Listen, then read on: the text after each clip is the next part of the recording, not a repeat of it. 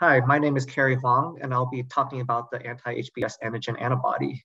First, I would like to thank the organizers for inviting me to give this talk today. Here are my disclosures. I'm an employee and stockholder of Vir Biotechnology.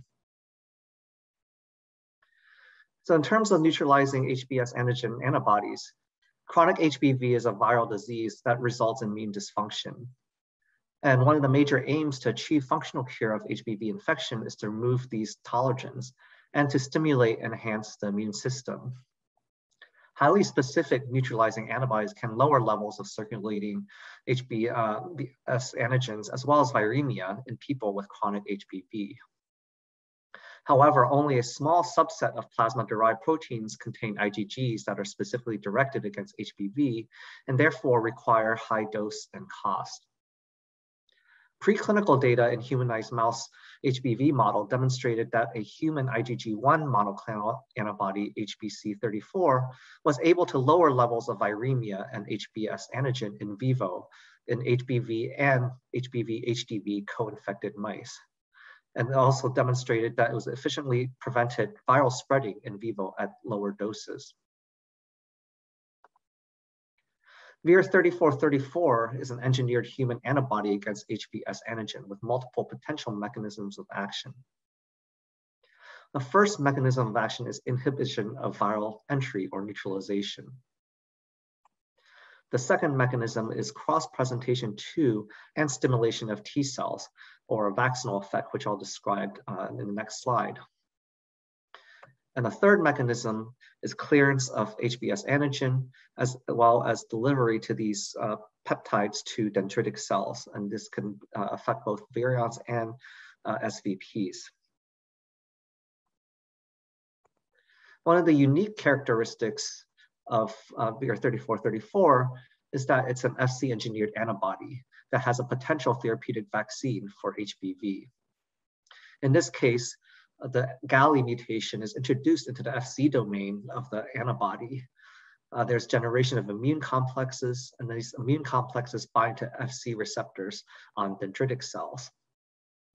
With this modification in the Fc domain, with the GALI mutation, these activate the Fc gamma receptors 2A and 3A, while also inhibiting the Fc gamma receptor 2B. This results in dendritic cell maturation and antigen presentation and generation of effector T cells, which can subsequently lead to durable HBV-specific immunity. In addition, VIR-3434 also has an LS mutation that's introduced into the Fc domain that increases half-life. In terms of preliminary PK of VIR-3434 after a single sub-Q dose or IV dose in healthy volunteers, 3434 was absorbed after a sub-Q injection with a medium Tmax of 3 to 7 days, and with a preliminary half-life of approximately 25 days. As you can see in the graph, there's dose proportional increases in Cmax and AUC were observed across the subcutaneous ranges, dosing from 90 to 900 milligrams. In addition, intersubject variability was approximately 35% for all PK parameters, and bioavailability of 3434 following sub-Q administration was approximately 76%. Safety from this study demonstrated that 3434 was very well tolerated in this healthy volunteer population. Subsequently, this monoclonal antibody was studied in patients in the 1002 study. In this study, in part B, single ascending doses of VIR-3434 were evaluated in virally suppressed patients with S antigen levels less than 3,000 IUs per ml. In the dark blue, these are cohorts that have already completed dosing. In part B, 8 participants per cohort were randomized 6-2 to receive a single dose of VIR-3434 or placebo by sub-Q injection. And preliminary blinded safety and tolerability results from this study 4 weeks post-dose are presented for the part B cohorts, and this was presented earlier this year at EASL. terms of the objectives of this study, it was to evaluate the safety and tolerability of 3434 in adult participants with HBV infection without cirrhosis. Secondary objectives included assessing antiviral activity of 3434 in chronic HBV infection, to characterize the serum PK of 3434 adult participants with chronic HBV, as well as to evaluate the immunogenicity or induction of anti-drug antibodies of 3434 in adult participants. The key entry criteria for Part B are shown here. Inclusion criteria, these participants were chronically infected with HBV infection with HBV DNA less than 100 IUs per ml with negative anti-HBs antibody. These participants were also on NRTI therapy for greater than or equal to 2 months and E negative. In addition, for cohort 1B, the 6 milligram sub-Q cohort, enrolled participants had HBs antigen less than 1,000 IUs per ml, and then at the 18 milligram dose, they had HBs antigens less than 3,000 IUs per ml. And exclusion criteria are shown here. Participants with significant fibrosis or cirrhosis were excluded, as well as with these different parameters for AST/LT, as well as creatinine clearance. Demographics and baseline characteristics are shown here. Just want to highlight in the last row, baseline HBs antigen mean levels were 197 for cohort 1B at the 6 milligram dose and about 837 for cohort 2B at the 18 milligram dose, with quite a wide range of baseline HBs antigen levels. Shown here is the preliminary safety and tolerability data from these 2 initial cohorts. There were no significant laboratory abnormalities or changes in liver function tests that were observed. No infection site reactions were observed, and no participant developed clinical or laboratory signs of immune complex disease.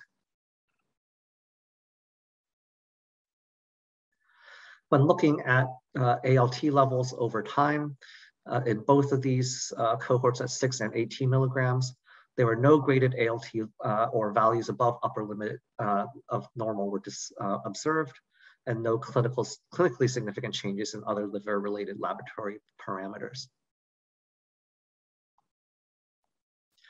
Looking at the preliminary HBs antigen change from baseline, here in yellow, we show the 6 milligram cohort. You can see the 2 placebo participants at the top, which had little, if any, change in HBs antigen. And then you can see in the other participants in this cohort, you had at least a 1 log decline in HBs antigen levels up to at least day 7 before rebound. When we look at the 18 milligram cohort, again, you see the 2 placebo participants that had minimal changes. And then in those who had significant responses to the 18 milligram dose group, you can see that at least 1.5 log declines were observed in this cohort, which also had a higher baseline HBs antigen level to begin with. There were 2 participants labeled here, 1 and 2, who had less response than what was expected in, based on what we would expect from the PK. When we looked at the free PK levels in these participants, in participant 1, free 3434 levels were undetectable in all available samples. And in participant 2, 3434 concentrations were much lower than anticipated in all available samples over time.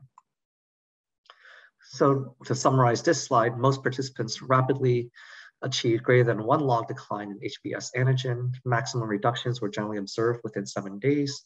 The largest reductions in S antigen were in the 18 milligram cohort, and full analysis of the 3434 PK and HBs antigen complexes disposition is ongoing. So in conclusion, in virally suppressed participants with S antigen levels less than 3,000 IUs per ml, a single dose of 6 milligrams or 18 milligrams of VIR-3434 resulted in rapid reductions of S antigen, with maximum reductions generally observed within 1 week.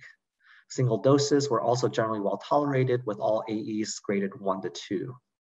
These data support the potential for 3434 to have a meaningful role in the functional cure of chronic HBV infection by lowering the amount of HBs antigen.